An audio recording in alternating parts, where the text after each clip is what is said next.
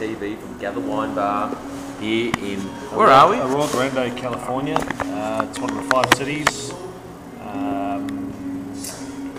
Here it's between Santa Maria or Santa Barbara, California and San Luis Obispo, California, Central Coast. I can safely say that this is probably a world famous wine bar. Owner, proprietor Kari, who's out serving some customers at the moment, really does a good job of promoting this from the social media point of view. So we'll get to meet her in a minute. So, what are you drinking? Right now I am drinking Viognier from I do not know who. Excellent. Anonymous Viognier, and I'm drinking apple sparkling wine. Not an apple cider, but apple sparkling wine. Sparkling wine, exactly. So, yeah. It's pretty cool sort of stuff. So we're going to put you on hold and we'll come back. Put you on hold, yeah. I don't know what the girl we'll come is. back with part 2. There's the chef over there, Timbo. He's doing a cracker job. Tim to the Aussie, Tim to the US, and Timbo to the Aussies. Yep.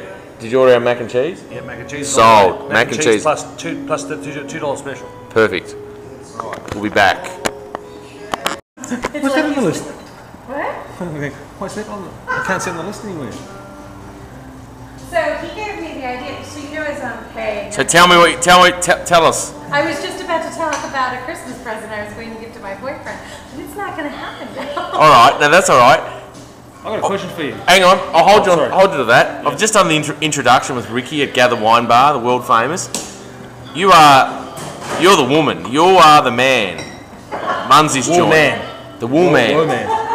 Whoa. Introduction. Give us a bit of a spiel. Thank you.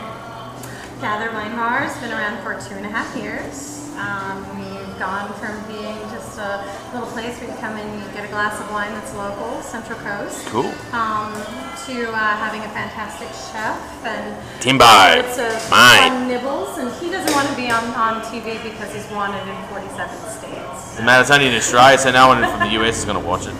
That's good. That's good. Well, thank you. This is very Australian focus. Absolutely. No, I'm trying to get all the Aussies to come over here That'd be lovely. because we don't get enough Aussies appreciating the American wine industry. Well, you know, we love your accents. Thank you. Thank you. I don't even know what to say. I'm flattered. I'm turning it off now.